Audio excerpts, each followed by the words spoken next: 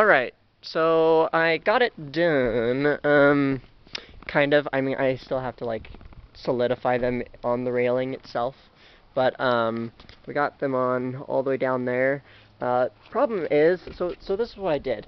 I did the purple lights right here, all the way to here, and here's the dingle lights.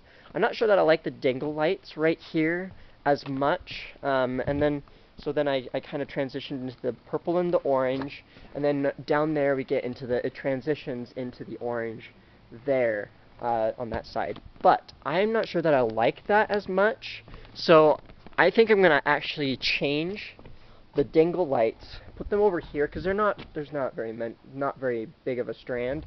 So I'm going to change that. I'm going to put the dingle lights over here, and then these purple lights over here, so it looks a lot better, because, you know, I hope you get my point. It's just the purple and the orange, the single ones, it'll look better if the purple ones are over here, and the dingle lights are over there. I think, yeah. So, yeah, that's what I'm gonna do. And then my mom is gonna get me some twist ties because I need, or zip tie, whatever. I had to scrunch up part of the cord a little bit, with the rubber band there because the cord is too long for, just no lights on the railing. But then down here, I have the, is where it'll end.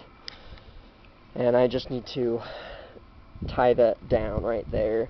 And this is how I have it going. I have it every 4 of these squares here. I have it, I put the strand through, and I just count every 4, and string it through, from every 4th, square.